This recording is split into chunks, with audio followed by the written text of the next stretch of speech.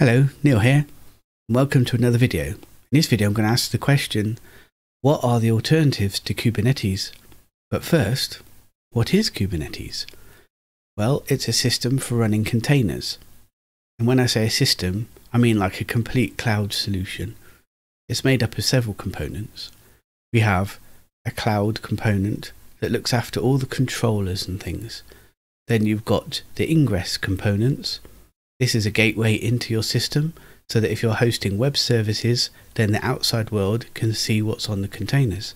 Then we have the other two components being the scheduler, very important component. This is where it decides where the workload should work on your cloud resources.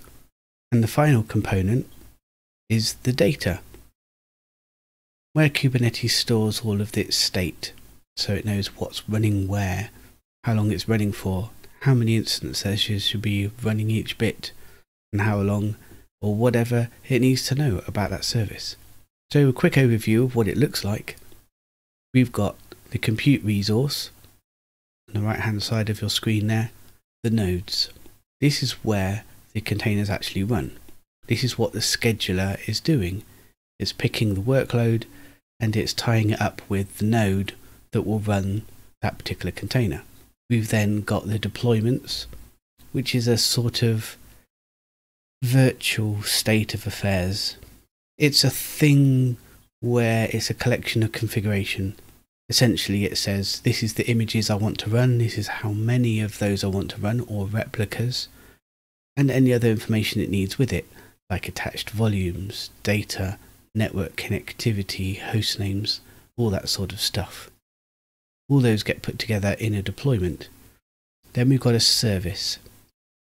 A service sits on top of a deployment, and that is closely tied with the ingress gateways.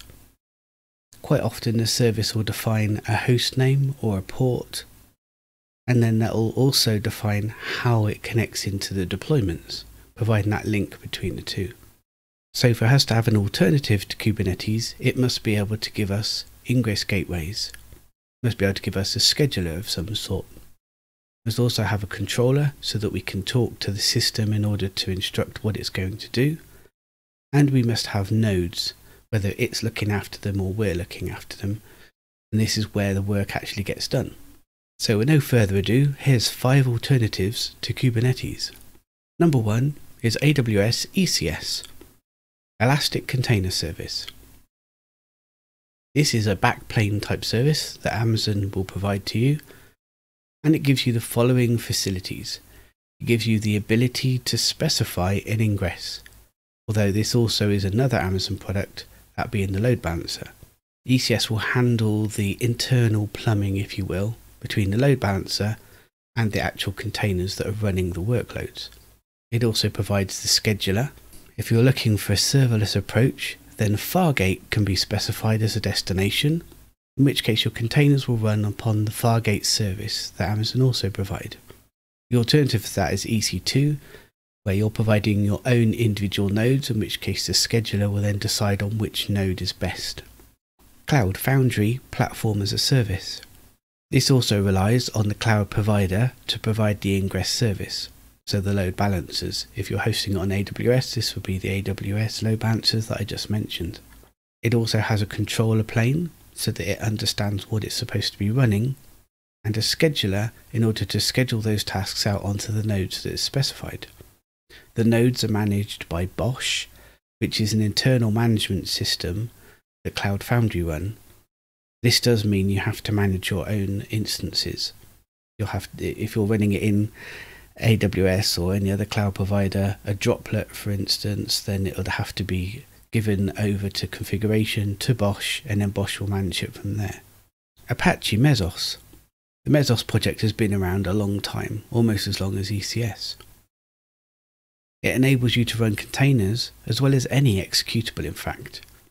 You can define schedulers yourself or use the built-in scheduler, and it provides the control plane that happily sits upon etcd like Kubernetes does. Everything, however, is managed by you.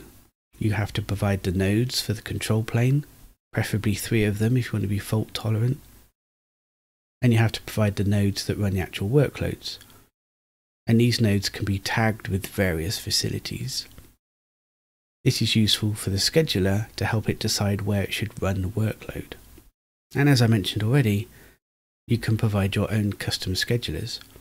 You can do that in Kubernetes too, but it's also a feature of this. Mirantis, or whatever you want to call it, is the new name for Docker EE Enterprise Solution. Or if you go back a long way, then it's the new name for Docker Swarm. Docker Swarm provides a way of grouping a number of machines together, similar to the nodes, but they will also run the control plane and the nodes and the scheduler and the controller all together. It's driven primarily by a command line, but there is an API interface that you can stick on top of that. Again, everything is managed by you. You need to provide the node resources, whether they're virtual or physical, and configure them along with the clients. And the last one on our list is OKD. This is the upstream project for OpenShift, the open source version if you will. This is in effect a management layer on top of Kubernetes itself. So it's all open source, it's all Kubernetes under the hood, but it provides an extra number of helpers like the cloud controller.